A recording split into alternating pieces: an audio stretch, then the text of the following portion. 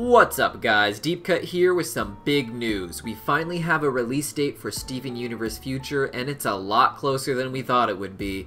We also have a new synopsis with some more hints about what is to come and some behind the scenes info from Rebecca Sugar herself. But before we get into that, I just want to apologize. It is currently raining here, so you might hear a lot of background noise. Sorry about that, but let's dive into it. The release date was officially announced on Twitter with a new promo poster letting us know that we will be having a 1-hour premiere that is 4 episodes on December 7th. This is less than a month away. It is barely more than 2 weeks away. This is all happening so fast. A 4-part premiere is kind of scary to think about. Will they be 4 standalone episodes, or will they build upon each other like they do in typical Steven Bomb structure? I can't wait to find out. Still no word on how many episodes there are, but based off of the recording sessions in the studio, there should be about 20 episodes, so this will be about 1/5 of the new series going up in one night. It's too much, it's too soon. With the release date came a new synopsis for the series. It says, "In the next installment, Steven Universe Future, after saving the universe, Steven is still at it, tying up every loose end. But as he runs out of other people's problems to solve, he'll finally have to face his own. Haunted by the past and lost in the present, Steven begins manifesting new, uncontrollable powers that the crystal gems have never seen from him before. What does it all mean, and what does Steven want for his future?" It confirms what we saw in the recent trailer, that this angry boy here isn't just Steven himself, but that something inside of him is controlling his emotions when he lets loose with his new pink Super Saiyan powers. Another interesting question they pose is, what is Steven himself actually going to do with his future? When asked about college way back during his early days, he said that he was probably just going to end up doing gem stuff for the rest of his life.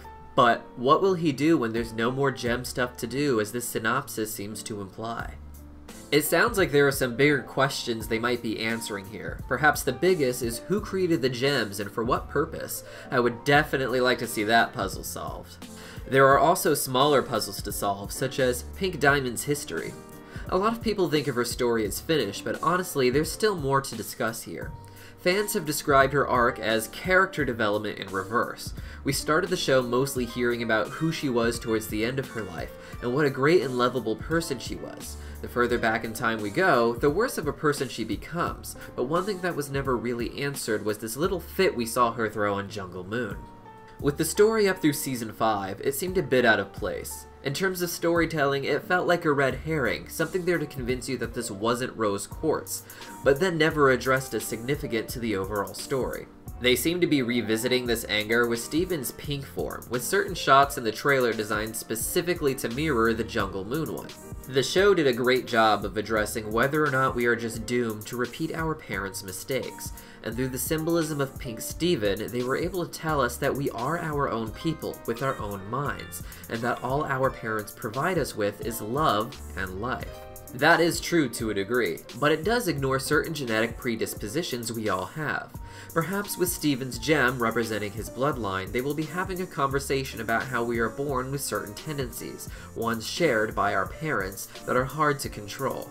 How they will answer it all in the end, I'm expecting to be very satisfying. I didn't see the answer to Season 5 coming, and the metaphor they used was absolutely beautiful, so I expect they will have something similar going on here. That is all I have for you guys today. Keep in mind we will probably be doing some sort of live stream after the episodes air, so subscribe to the channel and be ready to talk about some new episodes with us. See you next time!